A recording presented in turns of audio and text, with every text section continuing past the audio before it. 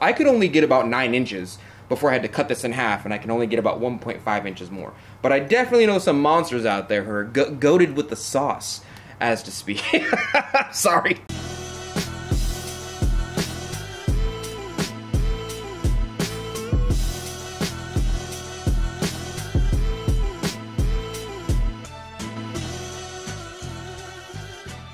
Hello, you dirty potters.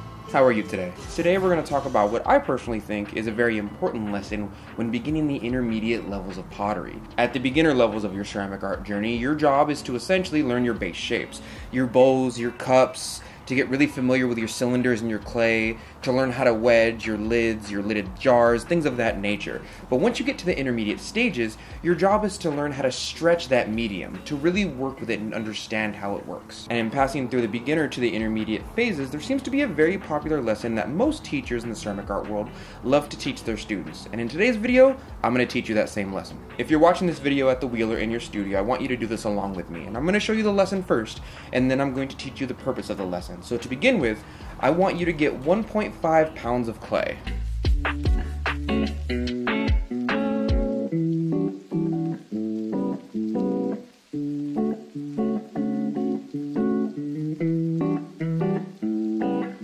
Next, I want you to center this clay.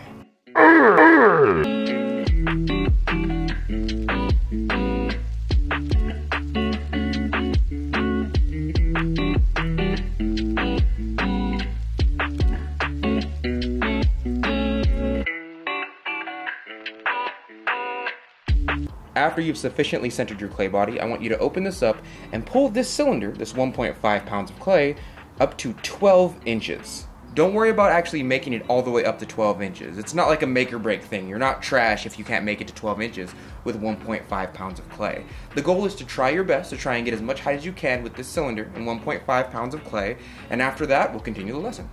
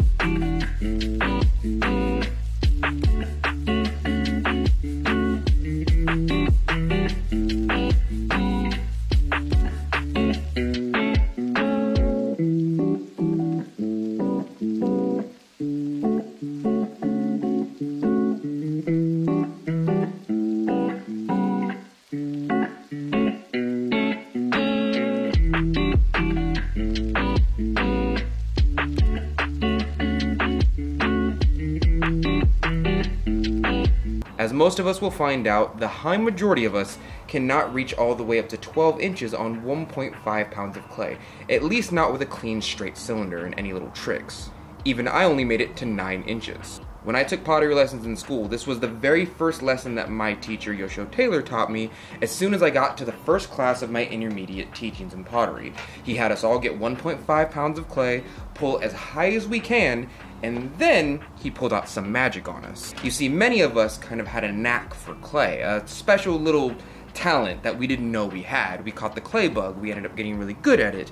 And in my classroom, you had to take the beginning class 2 times to graduate and go to the intermediate class. So by the time you took your second class, you were feeling fairly confident. This definitely melted the wings off of Icarus. We flew a little too high. We thought we were big ballin', until many of us struggled to get past about 6 inches with 1.5 pounds of clay in a straight cylinder. After we understood that this type of height is kind of difficult to get with that amount of clay, the next thing he asked of us, as I will ask of you right now, is to cut your cylinder in half.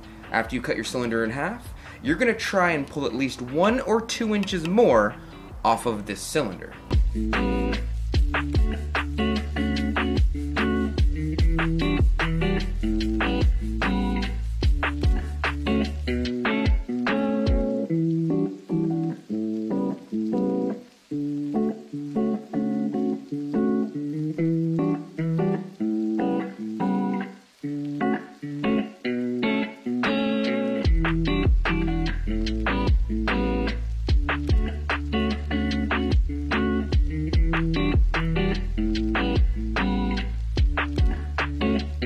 When I first cut my cylinder in half, you saw that I had a little less than 5 inches.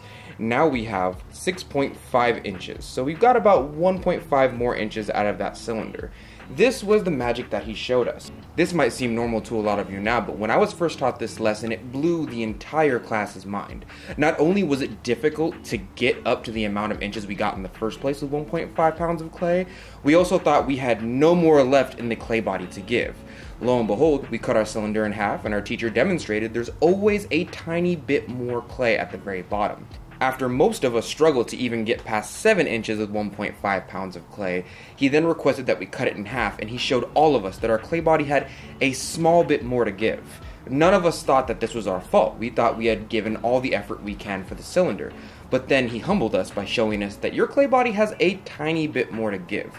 This was a couple of lessons in the making. After most of us struggled to even get past 6 or 7 inches with 1.5 pounds of clay, he then showed us that the clay body has a little bit more to give by cutting the cylinder in half and pulling up about 2 more inches worth of clay. Of course, at the time, we had thought we had mastered the beginner steps of throwing a cylinder, but there was a lot more to learn from this process. This lesson was to illustrate a couple of things, namely that we're using a bit too much clay. Beginners have a bad habit of getting like 5 pounds of clay and only getting up to 6 inches in their cylinder. With using only 1.5 inches, my teacher got really close to about 10 inches and then pulled more clay up the body even after he cut most of that clay off, illustrating that most of us are using way too much clay. He then proceeded to tell us about the hard times of the old days, where clay was not as abundant and as malleable, didn't have perfect temperatures, and very smooth plastic movable bodies that we can easily buy from a store like we can nowadays. He told us about the days in which they only had a little bit of water because towns would go through droughts. Clay was not as abundant as it is today, and because of this, potters had to learn to work with the least amount of clay they could while still keeping the stability and strength of their clay body for their personal cone. Especially in times of recession or economic instability, we would have to save and reuse all the materials we had. This includes recycling our clay body, watching how much clay we use, making sure that our water isn't wasted, reusing our water, making sure that we use every little bit of every resource to become self-sustaining potters. Secondly, this showed us that our clay body has a little more to give. And thirdly, he taught us the real secret to pulling up a higher cylinder. The high majority of beginners will end up pulling somewhere around here, but if you noticed as I was pulling through the video, most, if not all of my pulls start from me pinching out a little tiny piece of clay right about from here. Every single one of my pulls, if you rewind this video, you'll see that I pinch off a tiny piece of clay like this, making a small bump, and then I will take that bump and I will pull it up as much as I can in order to get more height. This mentality is actually still pretty prevalent in potter culture, especially in the more old school potters. They will use the least amount of water they can to make sure they don't stress the body or overwork it, and make sure that they don't get too much saturation of water while working with it.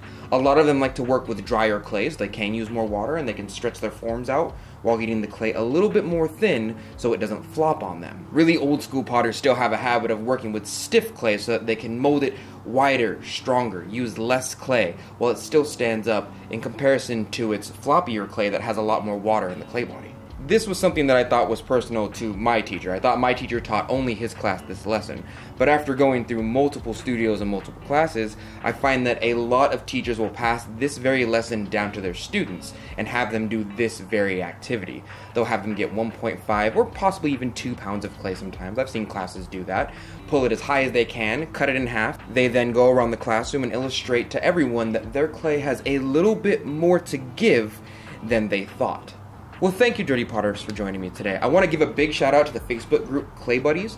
They're the ones who reminded me this practice existed, and I've been to maybe like 5 or 6 studios, and I've known plenty of teachers that do this, and other students who are like, oh yeah, my teacher did that to me. I really hope that a lot of you potters take this practice to heart and try it in your classrooms and homesteads, or wherever you might practice your real thrown ceramic artwork. If you like this information and you like videos like this, remember to click all the YouTube buttons, and let me know how you did down in the comments below. I'm really curious. I could only get about 9 inches before I had to cut this in half, and I can only get about 1.5 inches more. But I definitely know some monsters out there who are goated with the sauce. as to speak. Sorry. I definitely know some people out there who are so good at working their cylinders with their specific clay body and making sure that it's a certain amount of dryness, and who are so good at pulling that they can actually get 12 inches off of 1.5 pounds. It's very difficult. I can't do it. I'll fully admit that. But tell me how you did doing this exercise in your homestead and in your classrooms down in the comments below. Hopefully you have a great next kiln load, and I will see you, Dirty Potters, next week. You know, this exercise was really to knock some of us off of the pedestal that we were on while thinking we're really good at ceramic artwork. But I remember one student in specific, in which pulled like 6 inches and was so happy. She's like, yeah, I got 6 inches off of 1.5 pounds. Yeah, I'm goated. And then my teacher came across and like cut the cylinder in half and got right back up to 6 inches and just died. She just died inside. Thank you for your patronage.